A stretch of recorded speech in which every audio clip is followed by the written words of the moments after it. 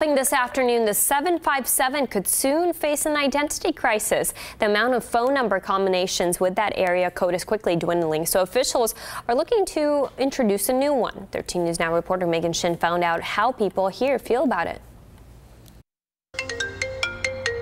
When people hear 757, they immediately think of Hampton Roads. The world or U.S. knows us as the 757. Those who live in Hampton Roads and part of the Eastern Shore started using the area code in 1996. That's when the region separated from Virginia's 804 area code. Now, according to documents filed by the North American Numbering Plan Administrator, a new area code might be joining the list when we run out of 757 phone numbers. Really? What do you think it should be?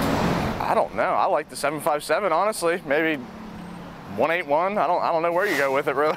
Nobody said what the new area code may become, but the area is expected to run out of 757 number combinations in late 2021. Locals like Jason Stroud say it means a big change for the community's identity. I think it's strange. It's been around for so long. I've actually got friends who have a company with 757 on their t-shirts. It doesn't bother me too much. Others feel differently. Brandy Lynn Ains says she feels like the demand for more digits shows how popular our community is. I mean, the area is just full of so many transplant people anyways. I don't really think it matters too much. If the change is approved, you wouldn't automatically lose your current phone number. However, you might have to dial 757 before making a call, and new phone numbers could have a new code to dial. In Virginia Beach, Megan Shin, 13 News Now.